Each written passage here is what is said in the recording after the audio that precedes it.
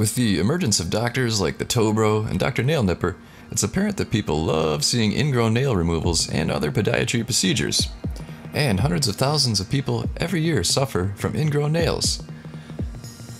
But there is still a stigma about the condition. Good medical morning, I'm Watson, and today I'm going to attempt to remove the stigma from having ingrown nails. First, can you tell me how many people watched this Toe Bro video to date? 9 million, 19 million, 29 million, or 39 million? Stick around for the answer.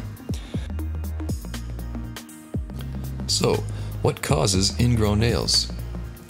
I'll answer that while you watch some ingrown nail videos.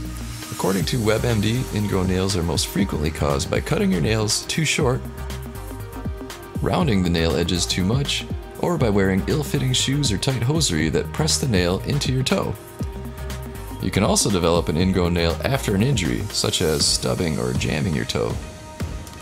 If the condition causing the ingrown toenail continues, overgrowth of the tissue over the nail can lead to permanent changes in the tissue that can cause infection, more pain, and more swelling. And when should you talk to your doctor about your ingrown nails? WebMD says to see a doctor if the ingrown nail becomes infected, the pain doesn't go away after attending to the nail, or your nails are so hard or thick that you cannot relieve the condition. Medical intervention is needed especially for people with diabetes, who are at risk for complications from foot infections. Do we have any diabetes patients watching? Leave us a comment below. So what are common treatments for ingrown nails? Most ingrown nail problems can be prevented with proper grooming of the toes and by wearing better fitting shoes. Try to reduce pressure on the toe by wearing sandals or by not wearing a shoe for several days. Avoid trimming the corner of the toenail unless you can easily see and clip the corner of the nail. Otherwise, this can lead to a worsening of the ingrown toenail. So back to our nail trivia question, how many views does this Toe Bro video have?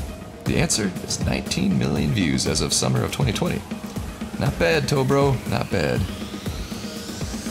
Lastly, can anyone name the movie with this Adam Sandler foot clip? Leave a comment below with your answer. The hideousness of that foot will haunt my dreams forever. Oh yeah, I've heard that before. Yeah, that's it. Ow! You're sick! You're sick! Why would you do that to me? I'm just kidding you, pal. I try my best to help educate and guide discussion about various medical conditions. So if you enjoy these videos, please click subscribe. Also, take a look at Restmore, a natural sleep aid.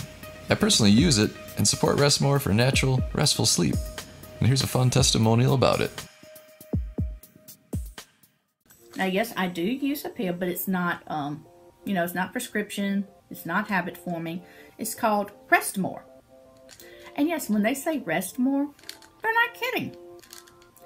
And what I usually do is I take this about 20 to 30 minutes before I go to sleep. With, I take it, with water. Well, I have my tea, but I also take it with water. And let me tell you something. I've been quite pleased with them. I have seen just really works. At least for me anyway. You may have to do something different, but I thought I would share with you something that just really helps me get that 7 to 8 hours of good quality sleep. Now, another note, if you do try the Restmore, you do have to let it build up in your system a couple of days. You're not going to just drop off to sleep instantaneously or anything like that. You need to take it for at least about 5 consecutive nights to really get it built up into your system. To get, desired effects. And with that being said, don't forget to like, subscribe, and comment, and have a good night's sleep. Have a good one. When you just need more rest, there's Restmore. For better, more restful sleep, make it part of your nighttime routine.